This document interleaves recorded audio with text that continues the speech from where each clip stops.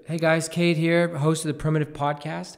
Thanks for tuning in. On today's episode, we have Michelle McCord. She's the superintendent at Frenship ISD. Really glad to have her on the podcast. As you know, with the pandemic going on and all the things associated, it's a really challenging time for public schools.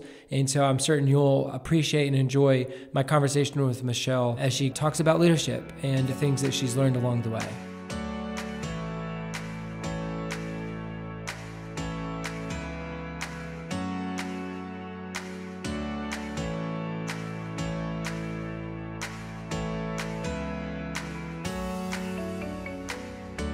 Michelle, thank you for joining our podcast today. For those who don't know who you are, like where are you from and how long have you been at Frenship? And, tell us about your background. Yes. Well, first, thank you for having me. Sure. So Michelle McCord is from a small town outside of Wichita Falls, Texas. Okay. Iowa Park. All right. Yeah. Yes. So if you say that kind of under your breath, people think you're saying Highland Park. Okay. In Dallas. In Dallas. And then when you say, no, Iowa Park, they say, oh. And so, not the same, but a great place. Sure. And so I've been in Lubbock for 10 years. Okay. Yes, came here by way of Allen, Texas. Okay. And my husband and I moved out here. His job, pretty much if we were near a gas station or an airport, we were good. So it gave me the flexibility to come out, work for Frenship. Spent the first 5 years as an assistant superintendent over administrative services, which is a code for all bad things. Okay. All complaints, all the time. All right. And then after 5 years, my friend, mentor, the former superintendent, Dr. David Vroonland, left to become the superintendent at Mesquite ISD. Okay. And the board of trustees at Frenship took a chance on this girl from Iowa Park who had never been a superintendent before. And so I've been in the role officially since November of 2015. Okay, cool. That's awesome. So had you always dreamed about being a superintendent? Like when you thought of your vocation and your career, like was that always what you were aiming for? Is it wrong to say never? No. I never thought about being a superintendent. Yeah. I did not aspire to the superintendency. In fact, education is a second career for me. Okay. I am a licensed professional counselor. Okay. And my license is inactive right now because I kind of have a full-time job, a gig going on right now, and the continuing education hours are totally different. Yeah. But in my role as a counselor in private practice, because I was new to the place where I was working, and I wasn't the part of very many of the insurance panels, which were hard to become providers on. So most of my clients were women living in poverty. Okay.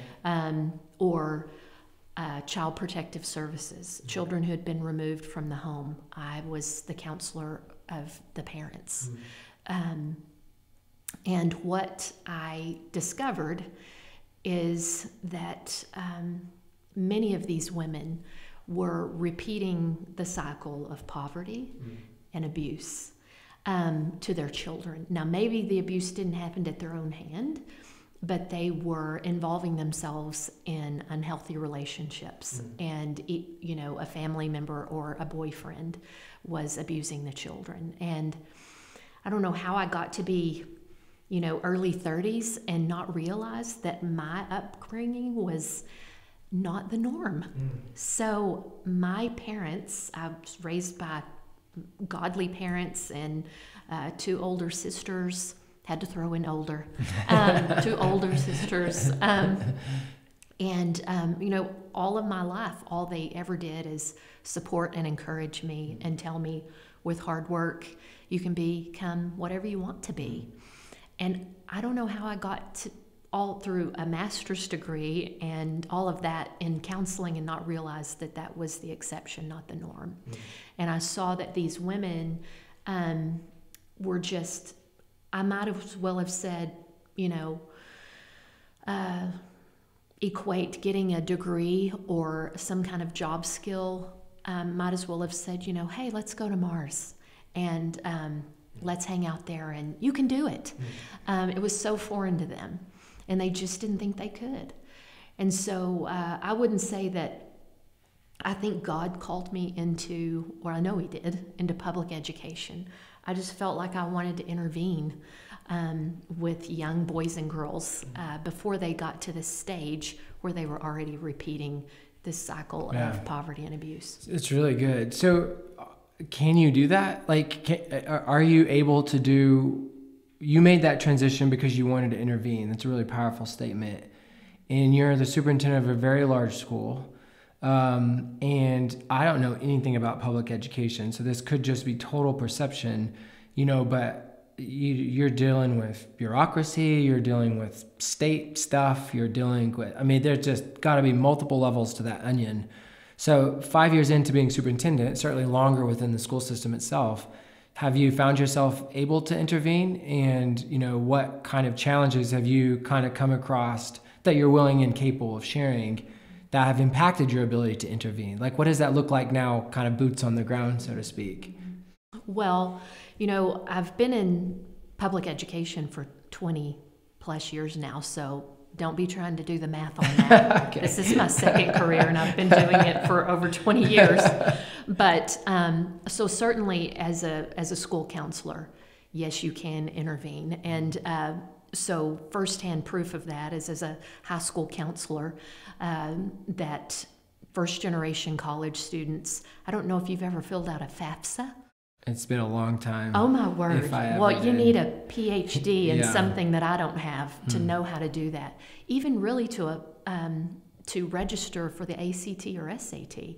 You don't just, hit the button, I want to take this test. And then you're there. It's involved. Yeah. So I was able to remove some obstacles. But now in my role as a superintendent, it looks different. Obviously, I'm more indirectly impacting lives, but despite the bureaucracy and just all the madness of this thing we call planet Earth and public education, is that the most salient or significant predictor of the educational outcomes of a student is the effectiveness of the teacher. And outside the, of course, the influence of the parent. Right. But if you have an effective teacher, if you can get an effective teacher instructing children, then those kids are going to have great outcomes. And when I say great outcomes, I'm not talking necessarily about maybe you don't want to have a 4-year degree, but some sort of post-secondary training so that you can be a welder, or you can contribute to society. Contribute to society, be a responsible citizen. And so in my role, it's more indirect. So there's not a direct correlation between the effectiveness of the superintendent and the educational outcomes of kids. But I have tremendous influence over hiring of teachers, who we hire. Another thing is too that I think that teaching is a calling. Why else would you do it? Yes. Because you don't get paid very well.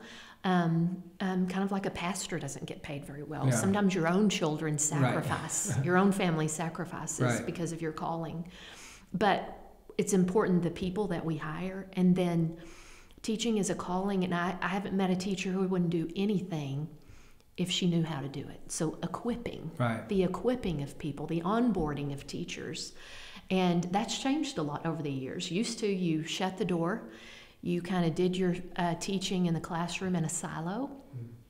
That just doesn't work. Yeah. So parlay that with my first question is like what you see. How do you see your role as a leader?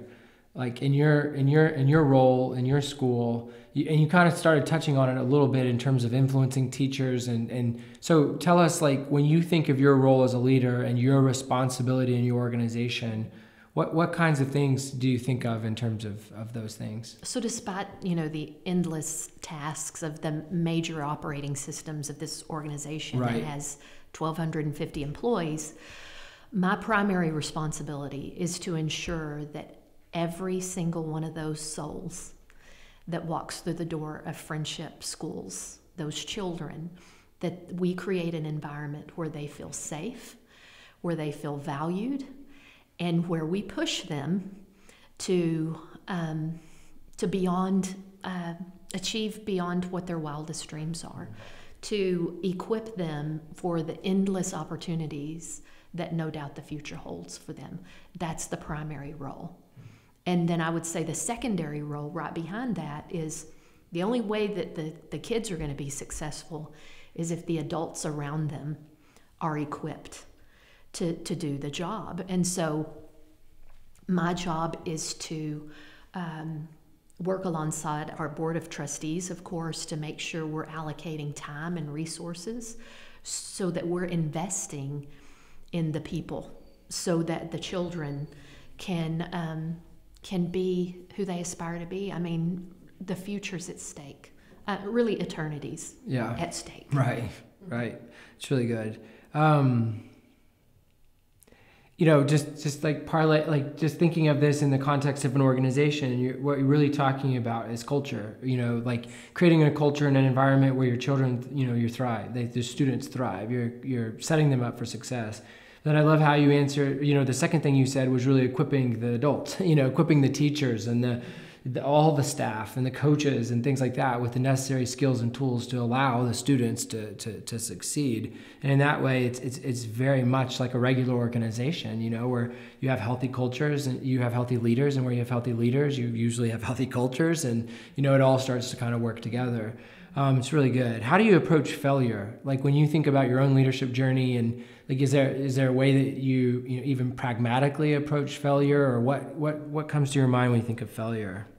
Well, what comes to mind is failure is a great teacher. Mm-hmm. Failure is a great teacher. It's painful. Failure is painful.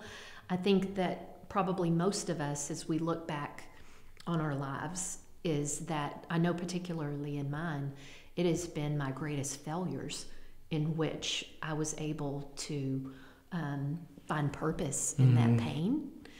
But failure is important to the success of an organization, because if you're not failing, that means that you're probably stagnant, that you're not trying new things. You have to create an environment where it's okay to fail. As an organization, the bigger we get and as important as the stakes are, fail fast, fail forward. All those things, kind of cliches that you hear, but they're true. Yeah, for sure. They're true. None of us like to fail, but really that you have to fail if you're going to progress. Right. I've never thought of a school your size having so many employees. I mean, that's a lot of employees. And a lot of layers of leadership. Like, clearly you're distant from some of those levels just because of the necessity and size, just like in any organization. Is there a way that you, thinking about communication, like how do you approach communication within your organization, your school, to ensure that everyone's on the same page to the greatest degree possible? Like, what does that even practically look like? Yes, well, it's complicated. It's really hard. For sure. It's complicated Yeah. for sure, because I would say any large organization, that's one of their biggest challenges is the communication across all the levels. And so for us, what that looks like is, the different traditional mediums of trying to communicate keeping people informed. But I think how you accomplish that is, first of all, we need to make sure that for our organization, we're a taxing entity. We're using other people's money, and we have other people's children. And so we need to make sure that, first of all, that we're clear on our beliefs. That's the foundation. And they're not our beliefs. These are our stakeholders' beliefs. And so that we can coalesce around shared beliefs that these are what the people whom we serve. And then once you know what your beliefs are, that's the foundation upon which we build everything that we do. And then how do we communicate that? Well, people have to know what the beliefs are.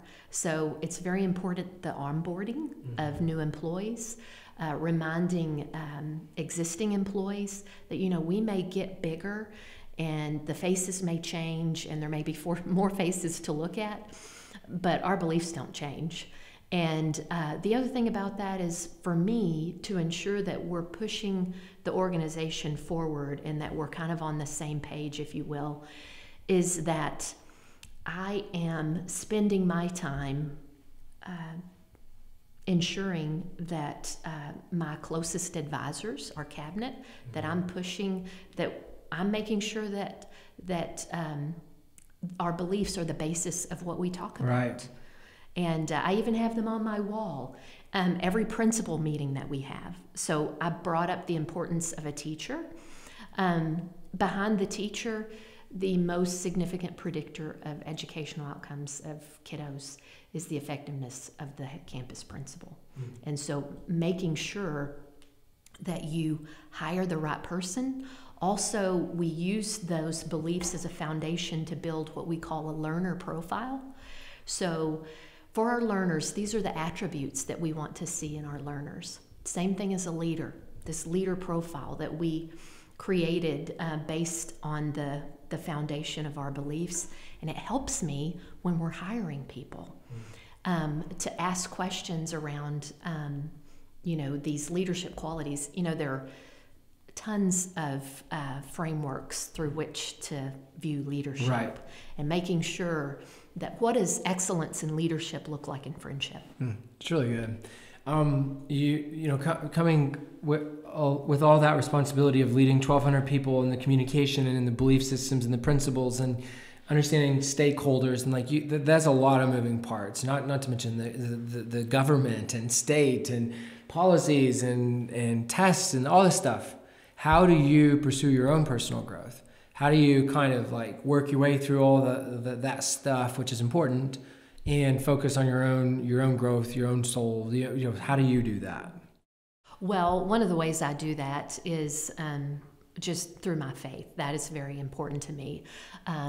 And what does that look like for me? Well, that for me, it's different for every person, but for me, that is setting aside some time of quiet. And so I have to set aside each morning some time of quietness to silence the voices so that I can hear the still small voice. Mm-hmm. And then also for me, it's listening to leadership podcasts, reading books, looking back at history, at what great leaders did. Great book that I recently read, I think it's called Leading in Tumultuous Times. Okay. By Doris Kearns Goodwin. Okay. I think, yes. I'm not sure I got the author's name right, but anyway, it's a great book. I think it's a Pulitzer Prize winning book. And looking back at how did Abraham Lincoln... Okay, yes, phenomenal book. Yes. And Lyndon B. Johnson, was it Lincoln, Johnson? FDR. That's a FDR, that's right. It's a really good book. Yes. So, sometimes we think that this crazy 21st century world we live in, that crazy is new. Crazy and crises and all of those things aren't new. Right. I guess there's really nothing new under the sun, but learning from the past, helps me try to keep that in perspective and not make those mistakes and just learn from the ups and the downs that other leaders had. You find it encouraging when you read through some of those challenges? I think of Lincoln particularly, because we all think now is the most divisive and, angered we've ever been, but really it doesn't scratch the surface in terms of a real civil war. Right. So what do you find comfort in that? Is it the perspective it offers you that's the most encouraging? What about learning from history particularly kind of helps you in terms of your frame of mind? So I'm just curious. I think it does provide maybe ironically some comfort. Yeah. To know that these divisive times that people having very different opinions about things, different beliefs, that you can still have a common purpose. And I don't know what it's like for other people, but for me, it's just really clear that we're dealing with children. And, you know, clearly the future is at stake. And though while the parents have different ideas and we may have different ideas and the government, they have different ideas, but we can come together or coalesce around that purpose and to see how someone else did it. Now, of course, Lincoln wasn't perfect, right, but certainly, you know, those were dark days. Yep. And he had a great team around him. I have a great team around me, you know, and I know that I can't do it by myself. It also, one of the things that Lincoln did that I think set him apart is that he went to the front lines. He was in the trenches. He was with the foot soldiers, if you will. And where I find meaning when it's, you know, I'm just dealing with things as a superintendent that really have very little to do with educating children, whether it's, you know, tax laws or, you know, looking at land purchases. All these things are important, sure, but it's not really what lights my fire. Is I go to a campus and I will love to do like what is called a listening tour. A listening tour is just going to the teacher's lounge, listening to teachers. When I first did that, they were like, "Oh, what's happening here? Right. What is her agenda?" Suddenly, the topic's changed. Right. But I think that over time, they get that, you know, it's not that I'm listening in to see, are you talking about instruction in the right way? They know much more about instruction than I do. But just, it's fascinating what you can just learn about their experience. You can't really do that until you immerse yourself or just listen to kids talk. Another way that I am just energized is that I get to do it today, actually. I have a group of student advisors. Cool. And they are called the Superintendent's Advisory Board. And I know that they may think that, oh, that's just sort of something that she does to, you know, takes good pictures. It's a good photo op. And then other times I think I scare the kids because I tell them, and I'm really not kidding, this is the most exciting thing that I look forward to every 6 weeks. This is what I most look forward to. And some of them look at me puzzled, like, you need a bigger life. But I'm not kidding, because kids are great. Kids are great. They get a bad rap. But kids are brilliant and innovative and creative and kind. Yeah, it's really good. One other thing I like about Lincoln in that book is that was really clear, and I'm sure it is other places too, is how he surrounded him with people that were not just good leaders, but leaders that disagreed with him. Absolutely. You know, I mean, it's like his entire cabinet were filled with people who, given the option, would have never elected him president ever. Yes. And that's pretty profound and challenging to leaders who just want to surround themselves with yes people. And, you know, so that's a really great book. I'm glad you brought that up. A few more questions for you. What have been or are some of the biggest influences in your leadership journey? I mean, you mentioned you love to read books, but are there people or those that you've been around that really jump out to you as influencing your journey? Well, I think I've already mentioned my parents, but you know, the older I get, the more wisdom that I can see in the way they live their lives. You know. Both of my parents have gone on to be with the Lord. And so, you know, I think the older you get, the more you reach back into your past, and it helps shape who you are. Clearly, the previous superintendent at Frenship, so don't tell him that, because he kind of has a big head sometimes. I'm going to ask him to listen to this. So David Vrunland, you know, let's not take this too far. But he really is he's a visionary leader. And I don't see myself as a visionary leader. Honestly, I didn't see myself as a leader. I wrongly assumed years ago that you were just kind of born with these leadership traits. And I do think some people are. Sure. I don't think I was.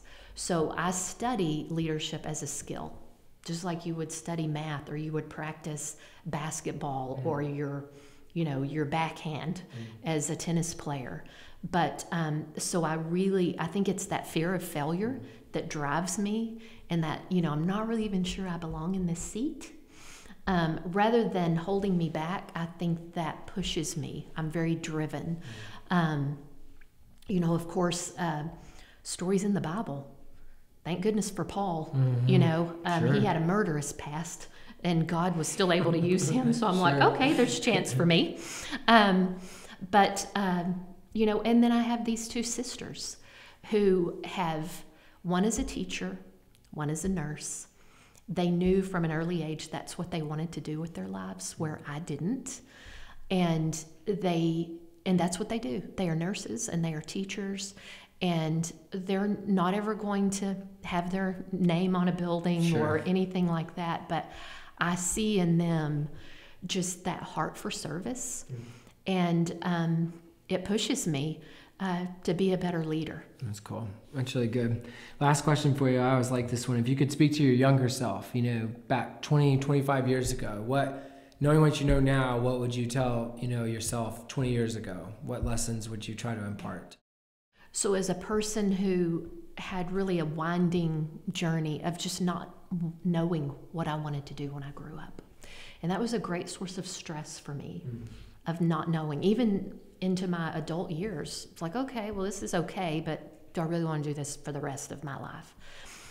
If I could look back and tell myself something, I would say, Michelle, stop worrying so much about what your career is going to be, and pay attention to what kind of person you're becoming.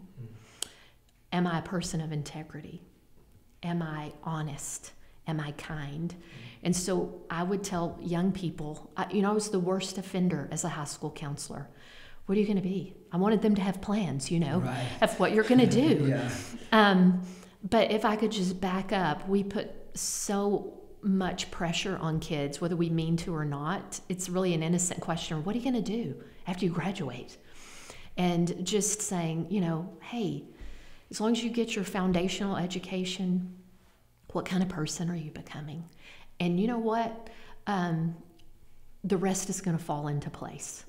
God's going to honor what you're trying to do and the kind of person you're trying to become. And so just relax a little. It's so fascinating you say that. I have a 10 and 8-year-old, and no pressure from us. We're trying really hard just to, make sure they know without a shadow of a doubt they're loved beyond. I can't already talk about it. Right. That they're loved, and that we'd go to, every length possible to help them succeed. And even in the midst of that, they're constantly thinking about what they're going to be, so it's fascinating. Like, even in a household where they're getting no pressure from us intentionally, they still gravitate towards, I'm going to be this. And so I've even found myself telling both of them, no, don't worry about that right now. Great. If that's what happens, then awesome. But you got a long time to figure that out. Yes. And so I really appreciate you sharing that, because it's really true. I think another thing, just so I don't have any. My husband and I don't have any children of our own. We have 10,360 right now. Like a lot more than a few. But I would say also, going back to the way that I was raised, in just this environment of no pressure from my parents, do this, do that. It was my own head, the voices in my head. And so I will tell you that my parents and my sisters, and really all the people that I can remember in my little town growing up, all they did was encourage me to, you can be whoever you want to be. You can be whatever you want to be. But Kate, I'll tell you that it was the voices in my head who said, I don't think you're enough. Yeah. I don't know if you're going to be able to do fill in the blank. So I'm just not sure you have it in you. And so isn't that fascinating how even though children who are surrounded with love and affection and encouragement, that you still have these voices in your head that tell you you're not enough. These narratives and these stories about yourself. Yeah. Yeah, it's awesome. I really appreciate your time. This is really good. For those listening to the podcast, we spent about 20 minutes solving all the world's problems before we started the real podcast. So too bad you didn't get to listen in onto that. So, world's problems? Yeah. Check. Just watch the news this morning, and Michelle, this morning or this evening, and you'll hear all of Michelle's and I's groundbreaking ideas. But really appreciate you. I just like watching from a distance. You're doing a phenomenal job at Frenship, and Lubbock and Frenship are really, really lucky to have you, and you're doing really great work. So thanks for all your time. Oh my gosh, it was truly my pleasure.